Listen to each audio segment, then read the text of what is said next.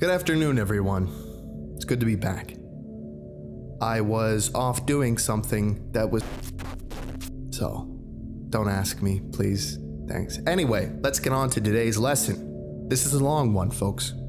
You may or may not have heard of this skip, but today we're going to be learning about SCP-093. Object Class Euclid.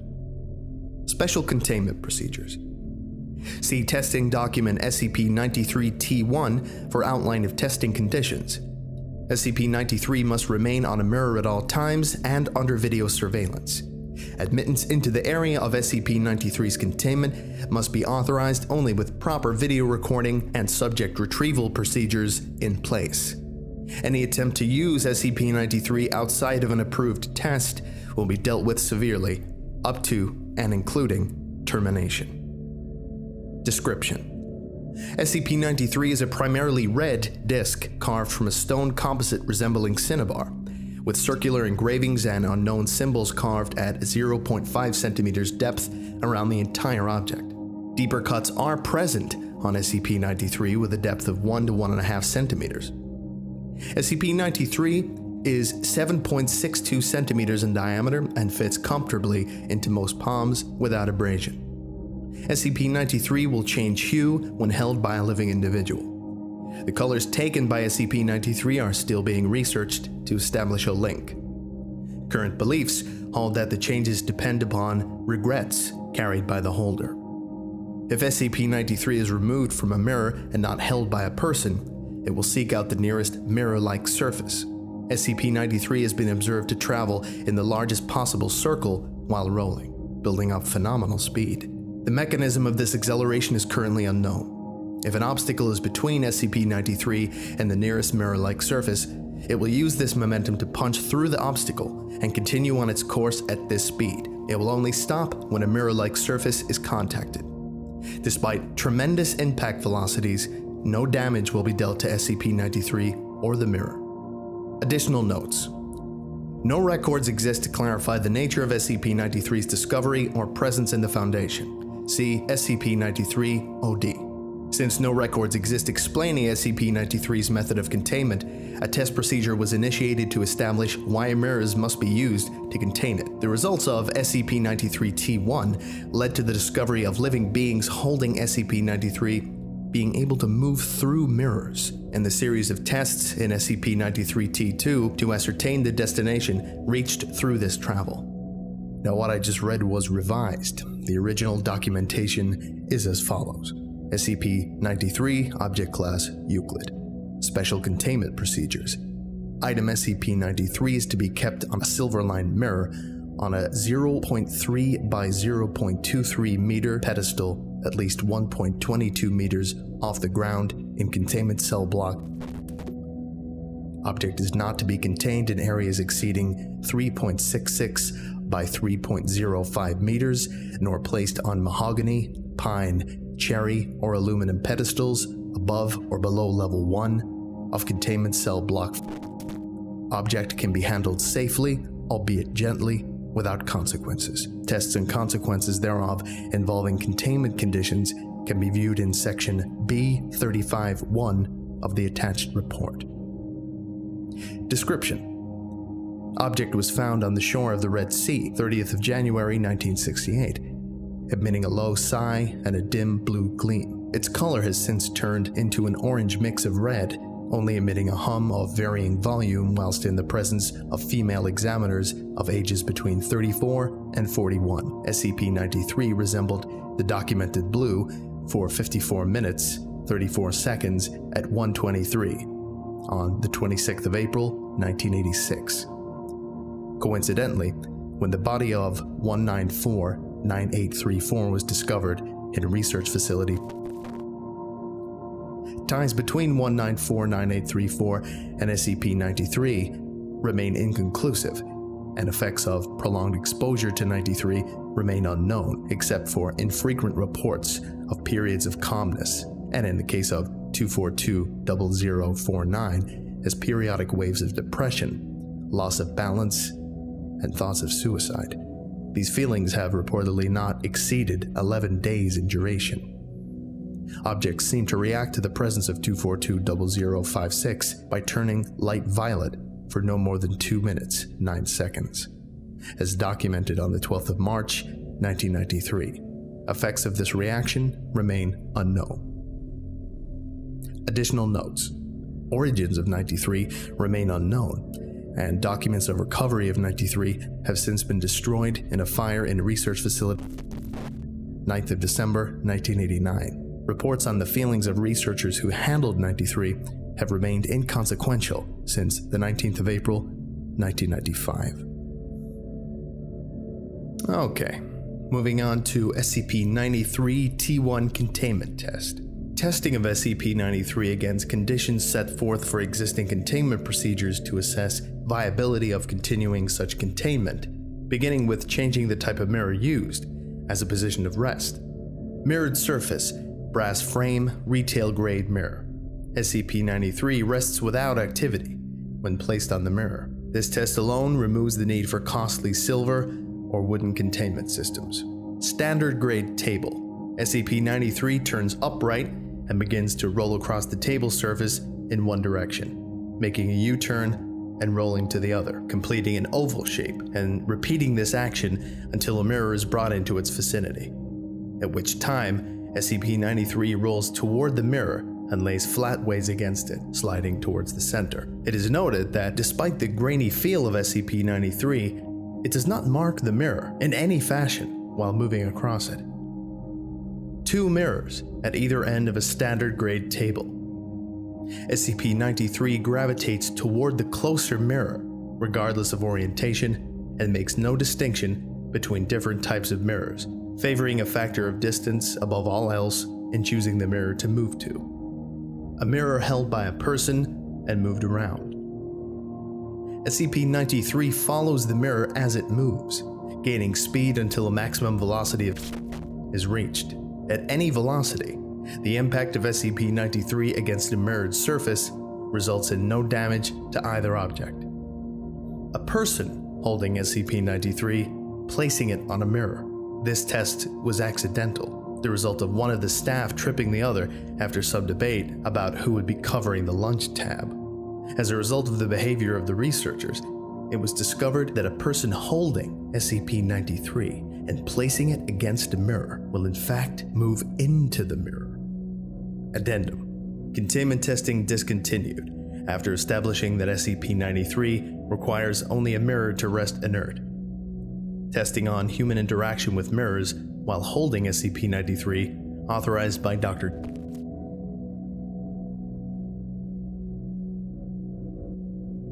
SCP-93-T2 Mirror Test. Testing Protocols. Subjects testing SCP-93 must wear a Class 3 buckle harness strapped to the chest and attached to a tension pulley system allowing for 300 meters of movement. Additional spools may be added to extend movement if necessary. The clasps connecting these spools must be high grade and capable of withstanding applied force of 0.2 tons. A field kit containing the following should be standard issue for testing of SCP-93. 1 wrist-mounted light source with 3 hours lifespan and additional power sources providing up to 6 additional hours. 4 0.5-liter water bottles with water. 4 MREs of any type, plus 2 plain granola bars. Chocolate chips allowed. 1 standard issue Beretta 9mm firearm with 24 rounds of ammunition, loaded. This is not to be issued until subject is passed into a mirror using SCP-93 and should be given under armed supervision, ensuring that the subject passes through entirely. This item is to be requisitioned first upon subject's return and subject to be made aware of this before leaving line of sight within SCP-93's mirror. And finally, 1 standard issue field knife. The subject is not to be made aware of this item and must find it on his own within the kit. The subject must also be attached to a video system, with a camera mounted on the subject's head or shoulders. The video device should be cable-based and allow for the same length of travel as the return system. Wireless cameras have shown mixed results and should only be used in testing conditions where SCP-093 is a currently known color. New colors must be tested using a wired feed. During testing, the color of SCP-093 must be recorded, as well as history of the subject in terms of their incarceration to identify how SCP-093 determines the color to assume. A link appears to be connected to guilt or lack thereof in the subject's psyche. The attached test results should be read in order. Okay, I will now go through mirror test 1 to 5. Buckle up, people. If you've any coffee to get, now's the time to get it. We good? Okay. Mirror test 1. Color, blue. Subject is D20384. Male, 34 years of age, strong physique. Subject's background shows instance of murder and attempted suicide. Subject is cooperative in all steps of testing. Subject entered the provided mirror while holding SCP-093, which emitted a blue color. Outside technicians observed that the mirror retained a true reflection until subject had completely passed into it, at which time the view changed to an outdoor landscape, heavily tinged in blue. Video feed follows in attached media. Obviously, you're not going to see the video feed I will be describing. Camera activates, flickers into view. Subject is looking out over the same field reported by technicians. Looks like typical lowland plains. Everything has a heavy blue tinge overlapping the normal colors. No discernible landmarks visible as subject pans view left to right. Only grass, weeds, and a breeze moving the taller grass. No trees. No living beings visible. Subject moves forward as instructed, traveling for approximately 500 steps before something becomes visible. A patch of land up ahead is barren and grass can be seen dying as the subject approaches it. Approximately 300 steps forward, subject is standing before a hole in the ground. The hole has been dug using unknown tools of primitive origin. Pulley system engaged and the camera suffers a light shudder. Subject is instructed to enter the hole. After a mild protesting, agrees to do so. There is no apparent method of descent, such as ladder or rope. Subject relies entirely on his own hands and the pulley system to slow the descent. Approximately 100 meters of cable is used before a bottom is reached. Light source provided in field kit activated 50 meters down when outside sources become unreliable. Sweeping gestures of light reveal nothing more than dirt, even at the bottom of the hole. Subject moves forward with assistance of light source. Asked about the blue tinge, subject expresses confusion and says there is no such tinge from his perspective, and never was. Light is visible down the passage and 150 meters of cable has been used. Out of the camera's eye, sound is recorded of the firearm being prepared. When questioned about these actions, subject states justified precaution and moves forward. The tunnel turns from bare dirt to a concrete enclosure. Subject complains of a stench. The light source is revealed to be ceiling light fixtures, a series of which with less than a quarter broken while all others function. A series of 6 doors, 3 to a side, span before the camera view with a 7th door visible at the end of the corridor that has been blocked by what looks like generic metal shelving debris. Debris shows sign of rusting and is typical of retail store units, suggesting other human presences. Subject requested to try doors in whatever order he chooses. Subject tries first door on right, door is locked, does not open. Second door tries to open but does not budge. Unlocked but blocked by something. Closing second door. Third door is tried. Same results as first. Going up the other side, the third door does open fully and light is bright in the room. Portable light switched off at this time as subject pans camera to inspect the room. Room is bare, no contents, but walls are filthy. Subject states material on walls isn't dirt, but he can't identify it. Seems to resemble melted plastic, but is brown in color rather than black. Door is closed. Second door on left has no handle, does not move when pushed. The hole where the handle was is plugged by an unknown material. All doors are shaped in such a way that nothing can visibly escape from the sides, and space for movement is too thin to look through, even at ground level. First door on the left hand is locked, but part of the key is present and locked from stem to the ridges. The back has been broken off. With effort, subject manipulates key to open door and immediately begins coughing, complaining of a stench. Walls of room are clean, as is floor. Ceiling is coated in the same strange brown material as the third room. In this room, there is a makeshift cot made from aged blankets with a pillow, a wooden crate containing open boxes of what appear to have been foodstuffs. Language appears on video as squiggles. However, subject states that they simply read cereal. A second crate in the room contains what appear to be empty water bottles that have dried out. A book lays next to the cot, closed, no title or identifying marks. On the wall is what appears to be clipped articles, but language cannot be read. Subject asked to remove clippings for retrieval. All articles but one crumble at the touch due to age. The intact article is put in a field sample container and seems to be most recent compared to others. Asked to investigate the book, subject begins to move toward it. Audio on the tape goes strange, and a high-pitched screeching noise like grinding metal dominates all communication for about 3.5 seconds. Subject has not touched the book still, and when the noise stops, subject asks Control to repeat request. Control made no requests during that time, as headsets were removed.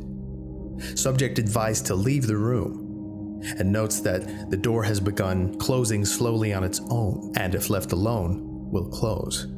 Subject advised to leave door alone, and to investigate the door on the right. Careful review of the following 10 seconds of tape shows that as the camera pans, a figure is visible at the end of the tunnel where the 7th door is. The door is open only for a face to be seen through a crack just before the door silently closes. No details can be seen. Subject investigates the 2nd door on the right, with no mention of anything seen out of the ordinary. This door, when pushed against, moves. After repeated bashings, moves enough to view inside at an angle. A corkboard is visible, with more articles attached to it. The top of the box of cereal can be seen on the floor, and what appears to be a hand laying palm up. Subject closes door and pans camera past door 7, which remains closed. Seeing nowhere else to explore, subject requested to return. Subject poses no protest and complains of ever-increasing stench. As subject returns back down tunnel, his camera feed does not change or show anomaly, but Control reports a sudden surge in cable movement, pulling an additional 100 meters of cable through before going slack again, and then tightening. Video feed shows subject ascending tunnel slowly, while Control attempts to verify integrity of the pulley system. Subject requested to stop ascent, but states he is not climbing. The rope is pulling him up. Panic sets in on both sides, and subject informed to ready firearm. Upon reaching top of hole, nothing is visible on camera, and subject reports nothing has changed in the landscape. Then begins a return trip, following the path of the cable. Traveling for approximately 900 steps, subject asks how much cable he has used. Control admits they are unsure due to complications, but subject traveled in a straight line to reach the hole, so it should be a straight line back. Subject becomes concerned when he states that more cable is visible now, moving in a 90-degree angle away from a point in the ground. Subject pans camera around full circle slowly.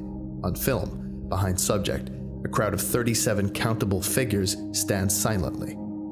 Features are unidentifiable, and they are lacking the blue tinge that dominates the landscape. Panic breaks in Control again, but the subject notes only oddity, as being the cable having an angled path. Subject tugs his end of the cable. It is taut and does not move. Control begins to reel in the pulley system, and slack rapidly winds. Watching the angled cable movement can be seen, as grass is disturbed further down the angled portion from the reeling in. Then the line vibrates as it meets resistance and emits a twang from the recoil. Subject's camera pans back along the length of the cable, which now appears to be slowly allowing more slack, before suddenly all slack is returned and pulley system begins again. Control requests subject return following cable path, and screams are caught on the audio with panic from the subject. 5 shots fired as subject aims pistol at something not visible on camera. Control reports being able to see subject returning toward a point of origin, while camera shows wire disappearing into a floating point in the air. As subject passes this point, all cable is now in the pulley system and camera films only the door. Control reports that the mirror took approximately 5 seconds to return to a reflection, and SCP-093 remained blue in color until 1 hour after being recovered from the subject. A vile-smelling fluid was present on the subject's clothes around his hands when the firearm was recovered. This fluid dried quickly and was deemed insignificant of study due to a lack of quality sample. Control personnel monitoring the mirror state having seen a massive human being crawling on the ground, easily 50 times the size of a normal person, with no facial features and a very short arm reach, pulling itself towards the mirror before it returned to a reflection. Due to proximity, fine details could not be made out, but at least one observer noted the being appeared to have been shot from the marks in the otherwise smooth, featureless face. Field test kit recovered from subject containing a newspaper article that reads, and was filed as items. Okay, this is mirror test 2, color green. Subject is D54493, female, 23 years of age, average physique. Subject's background shows instance of grand theft auto and second-degree murder of 2 children during escape with vehicle. Subject is cooperative in all steps of testing. Subject entered the provided mirror while holding SCP-093, which had emitted a green color. Outside technicians observed that the mirror retained a true reflection until subject had completely passed into it, at which time the view changed to a farming landscape, heavily tinged in green. Similar to the first test, video feed follows in attached media. And again, you will not be seeing anything, I will be describing it. Camera activates, flickers to view. Subject is looking out over the same farmland reported by technicians. All greens through the video feed are deeper, and green tinge overlays the normal colors of objects similar to the blue tinge in Test 1. No landmarks from Test 1 are discernible as subject pans camera over the area. Present is a field, long abandoned, in the middle of which stands the remains of a scarecrow of unknown design. Fragments left are rotted and torn. Nothing grows in the tilled land. A farmhouse is visible to the right of the field, large, 2 stories. A basement shelter entrance is visible at one end. Subject prepares her sidearm immediately and is asked by control to relax before proceeding, her heavy breathing dominating the audio feed. Subject takes a few minutes and announces that she is fine, and then proceeds as directed to walk the perimeter of the farmhouse. Children's bicycles, 2. A boy and a girl's lay against the house near the shelter doors. One of the doors to the shelter lay in the grass, torn from the entrance, as evidenced by splintering wood. On the stairs lay clothes, arranged in a descending order, shoes to shirt going down them, belonging to a boy. Subject begins screaming at Control, asking if this is some sort of sick joke. Control assures her that they have never seen this environment either, and to please calm down. Subject takes several minutes to regain herself before continuing. It is unknown if SCP-093 is linking the subject's past with her landscape. After several minutes, subject agrees to continue. Communication to subject is muted, and conversation of Control making commentary about subject's jittery attitude make up audio for 1.5 minutes. Communication is restored and subject reaches bottom of stairs. The cellar of the farmhouse is unremarkable and typical. Several wooden shelves line the far wall, containing unidentified canned substances. Broken light fixtures sway gently from the support beams. Camera is panned across the basement slowly. No evidence of footprints are visible, and the basement can be assumed to have been abandoned for some time. Subject begins to comment about a stench. As subject pans the area, a metal hatch is visible into the ground, similar to a bulkhead on a submarine with a turn handle. Subject remarks that the smell is at its worst around the hatch, and the dirt around the hatch is noted as being clumped and clay-like. The handle of the hatch is old and the paint is chipped. Subject coerced into touching the handle, which, when fully turned, opens the hatch. Subject begins coughing at the release of assumed old stale air. When camera is tilted to view down the hatch, it is a white concrete tunnel similar to the one found in the blue experiment, but in much better condition. Subject asked to descend ladder and close hatch behind her. After some convincing, subject agrees to descend but does not close the hatch. Overlooked concerns about severing the pulley return system in doing so are acknowledged. Descent down the ladder and trip to the farmhouse has consumed approximately 53 meters of cable when bottom is reached. Inside of the hatch appears to be a bunker ill-suited to long-term usage. It is spacious, about half the size of the actual cellar itself, containing 3 bunks, 1 for a couple and 2 for single use. Several boxes of food similar to those found during Blue, marked as cereal, fill a waste container near the hatch bottom. On the beds are 2 skeletons, and on the floor is a third, lying next to which is a simple 6-shooter revolver containing no ammunition. 3 spent casings are across the floor near the gun. On the other side of the skeleton is a bound book in good condition. This is retrieved and placed into a field kit container upon request. The gun is left alone per request from control. Subject examines more of the bunker, focusing on a desk where a newspaper has been cut and is in good condition. The clipped articles are recovered using a field kit container. Little else of interest to be brought back is in the bunker, as the camera is panned around. Trash bags containing clothing, a few children's toys resembling popular 1950s era products are lined against the wall. Subject is requested to leave the bunker and then sharply asked to wait by a control technician who directs the camera view to an area near the exiting doorway to the hatch. Closer inspection as subject moves in finds that a small area has been fitted with what appears to be an Ethernet jack, the cover of which has been forced slightly away from the wall by a strange amber-like substance. Subject refuses to touch or collect a sample, commenting that it stinks so bad, if they want it, they can come and get it themselves. Control declines, and the subject leaves the bunker. As subject grips ladder to leave, the camera pans up for a moment, and at the top of the tunnel, a humanoid figure is seen peering down. Control asks subject to confirm figure. Subject states nothing is up there and begins to climb. Figure draws out of camera view after first rung is touched by subject, who ascends without incident. At the top of the tunnel, no other life is seen. Nothing has been disturbed. Subject insists nothing was there and closes the hatch, then immediately vomits. Subject coughs and uses a supplied water bottle to gargle, then freezes and asks if Control is hearing that. Control reports no audio. Subject approaches cellar hatch cautiously with a firearm drawn and lifts her head just enough so camera can view outside area. In the distance, approximately 700 meters from farm, 2 massive humanoid beings are crawling across the landscape. The entities do not notice the subject, who remains quiet, but whose drawn sidearm is visibly trembling. Subject requested to remain still and silent as beings move. They are featureless, facing at an angle, moving across the field of vision so the faces are only visible for a few moments. During this time, it is clear they have no facial features. The arms they use to drag themselves are short at times and long at others, stretching out to varying lengths each time they move. There is no rear area to the beings.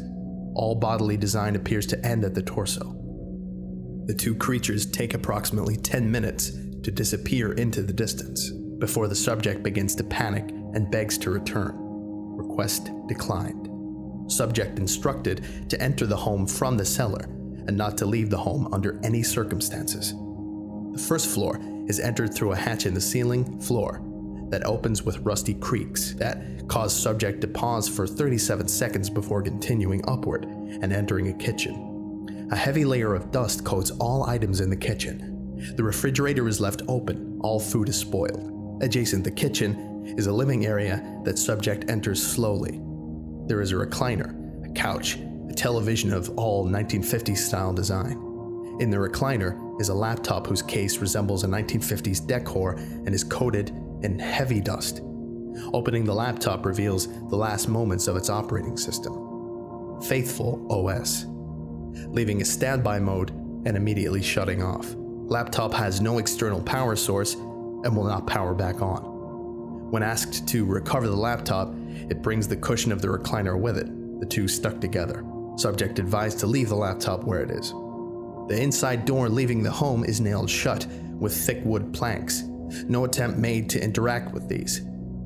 Camera view pans to a staircase leading upstairs. Subject ascends the stairs without being asked, and the stairs remain silent to control surprise. When subject reaches top of the stairs, a hallway with two doors is viewed, one on each side. At the end of the hall, a dumbwaiter is inlaid into the wall. Subject opens door on left on her own, which opens to a master bedroom. The bed is neatly made, but the wardrobe next to it is thrown open, and clothes are everywhere on the floor. Subject finds laid out on the bed several pieces of jewelry and is informed to leave them. Subject begins to protest, then comments they stink and leaves them alone. Promptly leaving the room, subject is asked to open second door. The second door opens and gives a view of a shared children's bedroom, obviously boy and girl, given the types of toys and clothes scattered on the floor. There is also a window, which subject approaches and wipes with a curtain to clear dust. Subject requested to move camera to window and does so. The farmland is visible, approximately 40 kilometers from it, at best guess, a city. As the camera starts to draw back, it pans down and films the area around the house. Approximately 300 figures, similar to those from the footage captured during Blue Test, are visible around the home, all staring up. The subject asks to confirm figures, but states nothing is there. Subject requested to return and quickly agrees. Egress from the house is uneventful. Pulley system shows no erratic behavior. As subject returns to point of pulley wire's origin, a loud groaning noise causes the picture to reverberate. Technicians at control report they were also able to hear the noise and experience the vibration. Subject returns through point of origin without investigation, and mirror returns to reflective surface. SCP-093 relinquished. Video ends. Return newspaper fragments filed as. Next, we are moving on to Mirror Test 3, color violet. Subject is D84930, male, 21 years of age, average physique. Subject's background shows instance of second-degree murder of a police officer during a drug bust. Normally this crime, while severe, would not qualify a person for a sentence that would end up with us, but the murder of the officer was especially brutal, and excessive violence was used. This subject was uncooperative and had to be reminded that his cooperation would only benefit him. Subject entered the provided mirror while holding SCP-093, which emitted a violet color.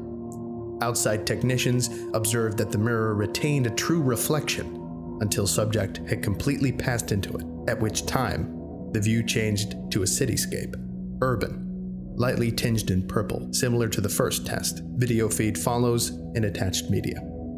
By now, you know the drill. Camera flickers to life and pans around the area. Subject is in what appears to be a modern downtown district, similar to a city like New York.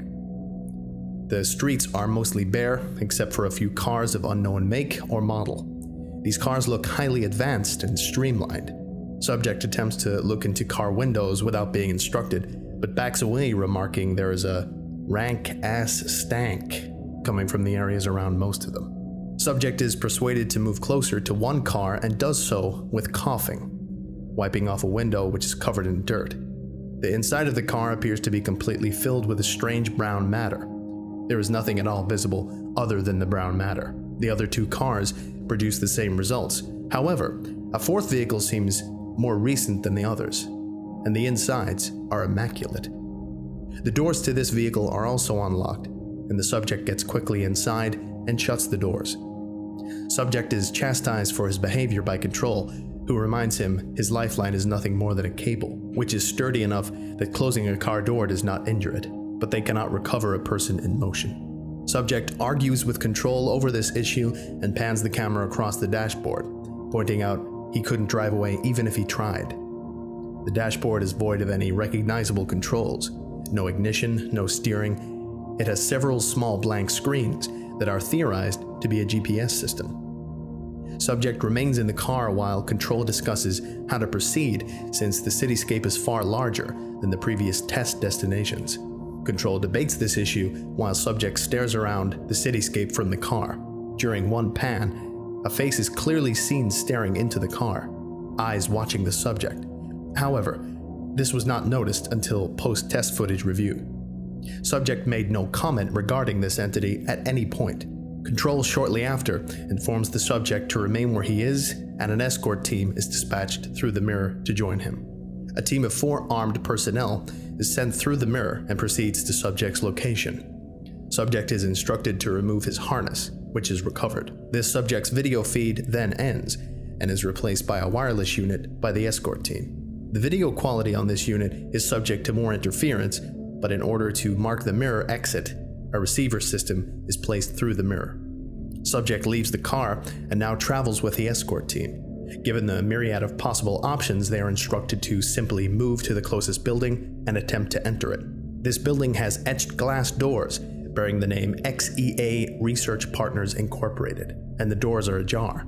A magnetic lock system is present, but has lost power. Team enters the building and main lobby. This area resembles a stereotypical corporate lobby.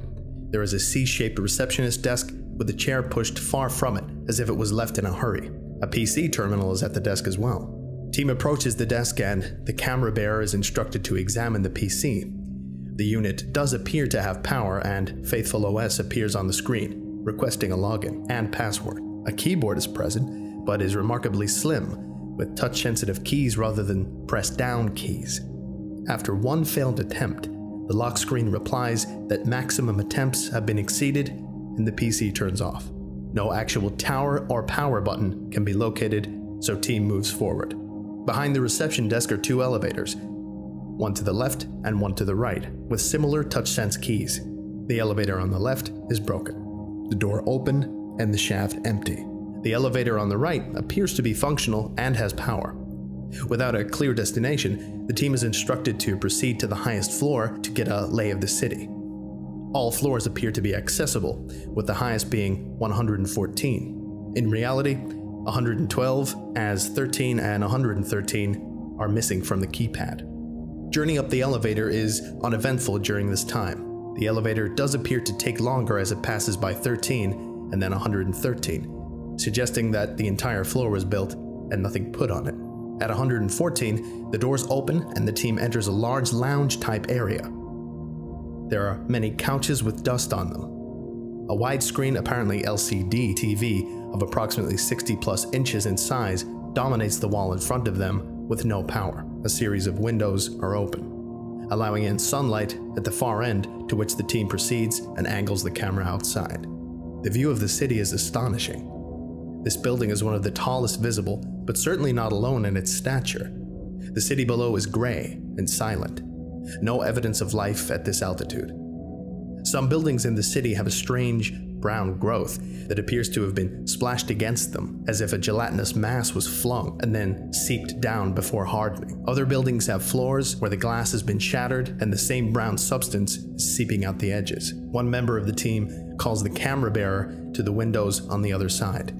From the other side of the building, city edges can be seen. Attention is pointed towards an expressway that encircles the city, upon which crawls another of the large half-body humanoids, dragging itself with its elastic arms as witnessed in previous tests. It travels the highway, then moves out of sight. The team returns to the elevator and notes that a button has already been activated on floor 74. No one has approached the elevator, so the team agrees to travel to this floor.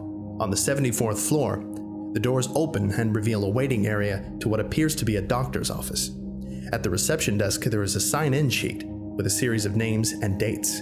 The dates on the sign-in sheet all carry the year 1953.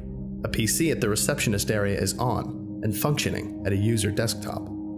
The background for the PC is a large set of praying hands with the word Faithful OS underneath them. On the desktop are a series of folders with years on them containing files that, when clicked using the center button of the mouse, open to a word viewer. All files appear to be appointment information. On the desk is a notepad titled, "From the desk of Dr. Bereziski, Blessed Purificationist." The door to the doctor's area is sketched with the same name and title as well as a crucifix. Opening this door leads to a white, dust-free hallway that has 2 examination rooms and a key-coded door at the end. The examination rooms are unremarkable and typical of any doctor's office. All medical cabinets are empty. A small amount of C4 is placed at the lock to the key-coded door at the request of Control and then blown, forcing the door open. The area it opens into is much larger than the reception area itself and seems to contain a series of large containment capsules. There are a total of 6 of these capsules. 2 are broken, and a brownish amber material coats the floor coming from them. 1 is empty. The last 3 have nude humans floating in them with breathing masks. Attached to the front of these tubes are medical charts showing vital signs and conditions. For symptoms, the charts explain, in somewhat awkward English, ailments that seem more like flaws of personality or character, or just incidents that have occurred with the patient. Control asks for a zoom of one of the patient pages on the chart. After focusing, it reads, Citizen Jennifer McZurka, that did suffer a lapse of the heart that did lead to her to lay with her neighbor twice upon nights of her husband's departure from their home. Patient did submit herself into the Lord's and our hands for cleansing of mind and body. Prayer administered by High Father Ualakan, and patient submitted to a 3-day period in the Lord's tears to cleanse her system, then released in good spirits. The topmost page reads, Citizen Alberius Farafan struck out at a High Father during sermon, blaspheming that the Lord's tears did turn his daughter to be unright in mind and heart, thusly laying blame for her whorish activities at the feet of the High Father and his blessing. With no proof of these blasphemies, the forgiving judge and the punishing judge did agree that Alberius Farafan should bathe in the Lord's tears himself for a week, to be cleansed of mind and soul, thus to prove his daughter's ways are fault not of the Father's hands, and to give him peace of self. Subject who has been traveling quietly with the escort team now begins to panic. The camera pans to focus on him, and he is surrounded by entities similar to those witnessed in the first 2 tests. Escort team reports in that subject is having a panic attack, but Control requests them to stand still and wait. Subject screams at the entities, which are denied to exist by team commander, stating subject is alone in the corner. Control requests that 1 team member be dispatched to approach and recover the subject. The escort team member approaches the subject as ordered. On the video, the figures part to make a pathway for the approaching member, who lifts subject to his feet and brings him out of the corner. Figures on the video are seen closing ranks to close the path. Subject is lifted to his feet by an arm and escorted through the figures that close their ranks when the subject is moved. They remain steadfastly staring at the subject no matter where he moves to. Control requests the team return now. Team turns to leave. Before leaving, a team member mentions something noticed at the reception desk, a binder labeled The Lord's Tears. Control requests binder be returned as well, and is stowed into subject's field kit. The team returns to the elevator and returns to the ground floor. Upon leaving the building, subject points down the street toward direction of entry point. The camera pans to a section of raised expressway, across which one of the large torsos is crawling slowly. The entity turns its featureless head to look at the escort team, raises its head to the sky, and emits a bellowing sound. Team leader issues the order to move, heading for the spot marked by the wireless video receiver. The creature on the expressway extends an arm down that stretches to touch the ground before the camera moves to the port. All team members save 1 move through the entry point. Subject moves through entry point, and mirror returns to reflective surface. SCP-093 is dropped by subject, who panics and tries to fight his way out of the room. Subject is terminated by leader after he draws the field kit pistol. Team leader requests portal be reopened, but it takes several minutes to find someone who can hold SCP-093 and generate a similar color. When a matching color is displayed and applied to the mirror, the video receiver is visible and all individuals report a horrific smell. Team leader moves through the entryway with the control person. The uniform and possessions of the escort team member who was left behind are present and recovered. But the member himself is nowhere to be seen and does not respond to shouts. Member assumed killed in action, and wireless receiver recovered. Control and escort return through entry point, and mirror returns to reflective surface. Later review of the recovered camera shows escort members grasping at the air where the entry point should be, and then turning to look up at the oversized torso. A brown gel seems to drip off the creature as it moves, that disappears shortly after being dislodged, as if evaporating. Several shots are fired at the creature's face with the automatic weapon carried by that land in the face of the creature, causing a spray of less viscous brown liquid to pour forth from the wounds. Screams obscenities as the face of the creature descends upon him, and the camera is pushed to the ground. Camera feed remains dark for approximately 65 seconds before light comes back, and the camera films the creature crawling back to the expressway and pulling itself onto it, and then crawling in the direction it was originally headed, believed to have been absorbed by the creature and perhaps digested. This may have been an example of how these unknown entities feed, by direct contact with living material. Further study is recommended to be avoided on this issue. Returned ledger filed as... Okay, this is mirror test 4, color yellow. D-class subjects no longer authorized for testing. Testing focus has been shifted to data collection after analyzing the articles brought back from the previous 3 tests to better understand the fate of the world accessed by SCP-093 and determine if safeguards or practices are required for our own world. Analysis of the brown fluid on the clothing of the lost escort team members has been filed with other recovered articles. Dr. has volunteered for this test as, out of the possible candidates, he was able to cause SCP-093 to undergo a new color change. There is no evidence of Dr. background of any illegal or criminal behavior, nor of any psychological problems. When presented to the mirror, the view changed to that of a cubicle office environment. For this test, Dr. opted to use the wireless video system and forego the pulley return system, stating he was confident he would be safe as none of the torso creatures had been witnessed within a building where the mirror's destination showed. Video feed commences after Dr. has crossed the mirror. As with prior tests, SCP-093's current color, yellow, tinges all video material. Camera flickers to life and pans across a series of plain white cubicle constructs. Approximately 30 are visible. At the far end, from the point of entry, is an office module built into the wall with frosted glass walls and a glass door. Dr. approaches this door and investigates the etched writing on it. Senior Manager, Stanley Milovitz. The door is unlocked. Dr. enters the office and examines the desk. A coffee cup is on the desk, a dark brown stain covering half of the inside as the liquid evaporated. There is a donut on a plate, which Dr.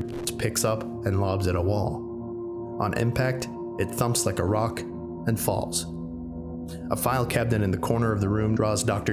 attention, and he goes through each shelf one at a time, stopping in the second drawer and taking out a file, then going back to the first and taking out 2 others. Continuing to the third and fourth drawers, he withdraws 4 additional files and spreads them all out on the desk. The files are blue filing folders. He points with his finger and camera at a symbol on each of praying hands, stating aloud for the camera that all other files are stored in yellow folders. The blue folders are placed in his field kit. Camera attention is turned to the PC on the desk that is logged in and functional. Dr. comments aloud, wondering where these devices are getting their power from, as he has noticed no power outlets. This PC's desktop contains the logo of Faithful OS and even has sounds. Clicks of the mouse followed by soft hymn-like hums, and opening of icons followed by angelic bells. The PC fails to yield any useful information to Dr. who abandons it and leaves the office. Approaching the other end of the office, Dr. presses a button on the wall for the elevator and enters, finding he is on the 34th floor of a building, having an unusual number scheme. The keypad layout goes from -115 to 115 and includes all floors. Before pressing a floor button, Dr. requests that the wireless video transponder be moved to the elevator and replaced with a construction cone to mark the entry point. A second transponder unit is placed outside the elevator, and Control is instructed to recover the second unit and seal the test chamber should something happen to him. Then, when all is arranged, he presses the button for floor -115. The descent down the elevator is long. consuming 15 minutes. During this time, the camera experiences one malfunction where the image jerks and turns to snow, restoring to show 14 other figures in the elevator with Dr. as the video pans around, all of whom move as he moves to allow him space. They remain for 35 seconds, and then the camera flickers to snow and returns. Dr. is now alone in the elevator, dancing, as is assumed by the ducks and sways of the video feed. Dr. pauses to comment on a rising stench coming from below. At this point, the elevator has reached floor -108. Dr. presses -110 to interrupt the descent down and exits when that floor is reached. The elevator doors open to an enclosed observation deck with several PCs and chairs. All PCs appear to have power. The ceiling to this deck is also glass, and above it another deck is visible. Dr. approaches the monitoring stations and checks one of the PC screens. On the screen is the Faithful OS logo and a video feed toggling between 4 different views. The first view is a room of tubes similar to those found in Test Violet, which number in the thousands. The second view is a closer up view of these tubes, as a camera glides in front of each to monitor the contents. All tubes the camera passes by are broken. The third view is facing the opposite direction as a camera glides vertically, checking each observation station. A total of 10 can be counted, and Dr. is visible as the camera passes by his own station. Looking up, a hovering camera unit with no visible means of propulsion glides up past him. The fourth view shows the ground floor below the observation deck, where a single astonishingly large torso is crawling in circles, bumping into walls and changing directions. From the camera feed to the creature's estimated size is 6 stories. Returning attention to the contents of the PC, Dr. Gears moves the video log aside to see a simple text editor that was hidden behind it. A printout of this text was recovered and filed in the field kit. The printout directed Dr. to a safe on floor 54 and provided a combination. Dr. leaves the observation deck and proceeds to 54 without event. Arriving on a cubicled office floor, he proceeds to the desk mentioned in the document and found a safe hidden beneath a desk undisturbed. The combination provided opens the safe and reveals a notebook filed in the field kit and a peculiar revolver that has been returned as, in addition to the 24 rounds of ammunition found with it. Dr. proceeds back to the elevator without event and returns to 34. Given the sheer number of floors available to explore and the vital information obtained from the observation deck, the test is considered over and the equipment retrieved. Before returning through the entry point, Dr. investigates a terminal nearby that has power and finds it shows the exact same screen as the one on -110 shows. It is theorized that the author of the note installed a network virus to propagate through the building, so any PC on that network would be found and the information discovered. Dr. returns through the entry point and the mirror returns to a reflective surface. All materials filed with other SCP-93 recovered materials. Analysis of and the ammunition for it postponed for reason that it would require deconstruction of one of the rounds, and they may be beneficial until testing of SCP-93 is resolved. Video ends. And finally, Mirror Test 5, Color Red. SCP-93 distributed amongst staff until a new color could be generated by contact with it. Service technician was able to cause SCP-93 to take on a fierce red hue and glow, much brighter than the object's normal color. Agreed to assist with a test of SCP-93, per Dr. request, given to technician for use in this test. When applied to the mirror for the test, SCP-93 generates an unknown environment. No color tinge appears present on the displayed destination, which is comprised of red stonework. Technician enters the mirror and the video capture begins. Video flickers to life, and technician, known hereafter as subject, is viewing a large cylindrical pillar that is rotating on its own. Object is of unknown height and appears to be 1.8 meters in width. Holes are distributed throughout the object at seemingly random intervals. On occasion, a beam of white light is emitted from these holes, Turning of the camera finds that the beams are connected to a multitude of objects similar to SCP-093 that are part of the room's wall. The room turns out to be cylindrical in shape, with countless copies of SCP-093. Subject turns back to entry point and finds it is a section of the wall that is missing its copy of SCP-093, presumably the one carried with subject. Other sections of the wall on inspection are also found to be missing their copies, leading to speculation that this may be some sort of central array.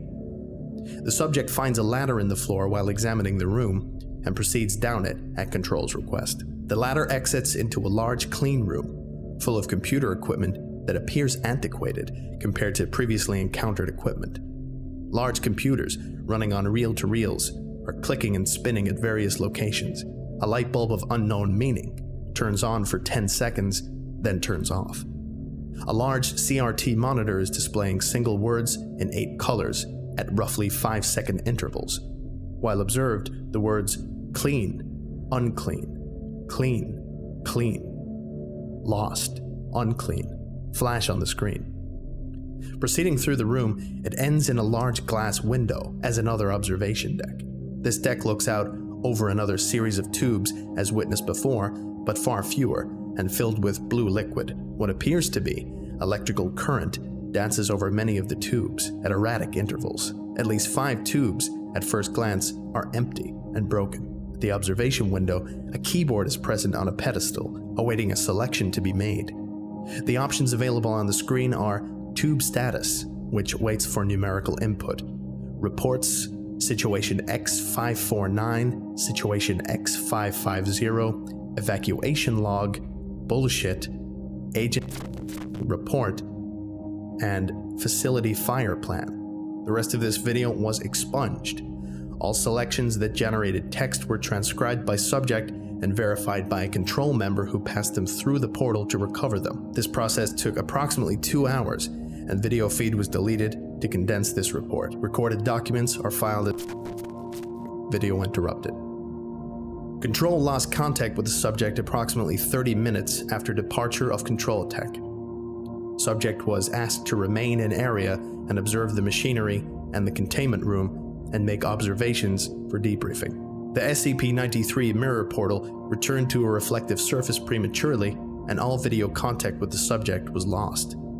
The control was unable to re-establish due to SCP-093 being across the mirror. A time lapse of 1 minute and 48 seconds was recorded before a mirror portal re-established itself and subject returned through the portal.